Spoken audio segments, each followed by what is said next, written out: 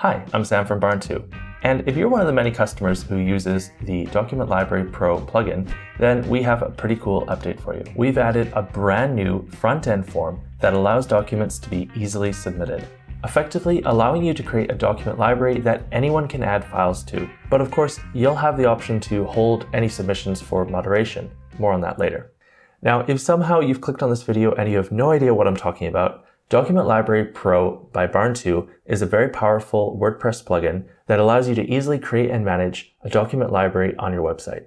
It provides a variety of options for categorizing and organizing your documents, as well as displaying them in a nice table format.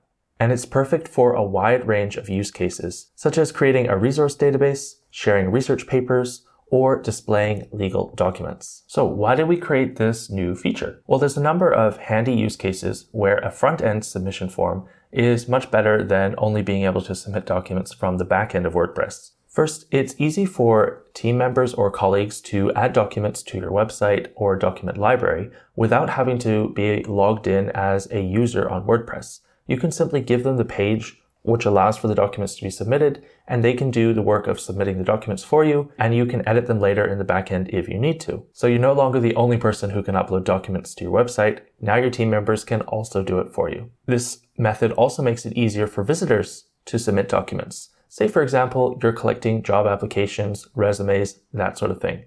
You can create a database of these submitted documents, and you can keep them internally and private, or you can have this database public on your website as well. So basically, it just adds a more professional and streamlined way for people to add documents to your website. Simple as that. So that's all great, but how does it work? Well, let's take a look. Users visit a submit document page on your website and fill in all the information.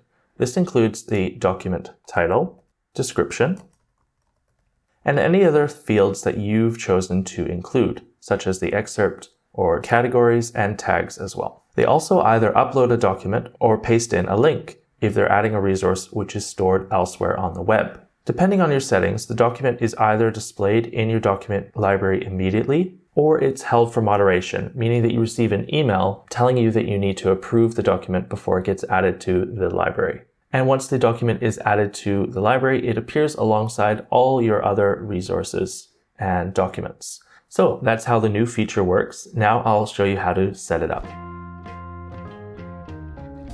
Setting up the form is pretty straightforward, and I'll explain some of the extra options that you have along the way. First, make sure that Document Library Pro is installed on your WordPress website and update it if necessary. Next, on the left-hand side, navigate to Documents and Settings. Scroll down to almost the bottom of the page and choose your settings for the front-end document submission form. Here's where we can set up the moderation and email notifications that I mentioned earlier. Next, we need to create the page where people will actually submit the documents. So from our WordPress admin, we'll go Pages, Add New. We'll give that a title. We'll call it Document Submission Page. And then we're going to paste this shortcode here. DLP_submission_form. Then we can publish that straight away.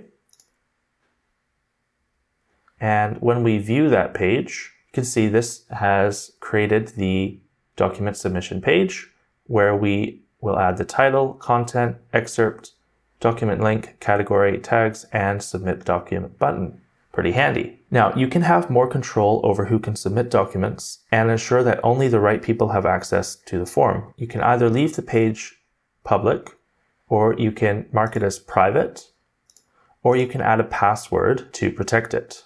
Cool. Now users can easily submit documents from the front end of your website. Finally, visit the page to see the document submission form in action. And once you've submitted a test document, visit the page where new documents will be displayed. You can easily find this by going to the Pages list in the WordPress admin and finding the document library page. So go All Pages and search for Documents. And you'll find Document Library here. And let's view that very quickly. Here's our document library, and we'll be able to see if the new document was added successfully. So that's all I have for you today. Be sure to give this new feature a try if you have Document Library Pro. And if you don't have Document Library Pro and you've watched this far into the video, you might consider actually getting it. So give it a try if this is the feature you've been looking for. Before I go, I quickly wanted to let you know about another one of our plugins that is a great addition to this one, and that is the Password Protected Categories plugin. If you have sensitive or private documents, you can use this plugin to restrict entire document categories and show different documents to different groups of people. And remember, if you do purchase any plugins from Barn2, they always come with a 30-day money-back guarantee. Thank you for watching this quick plugin demonstration and update of the new feature. Please like the video if you found it helpful, and let us know in the comments what other tutorials you would like to see from us.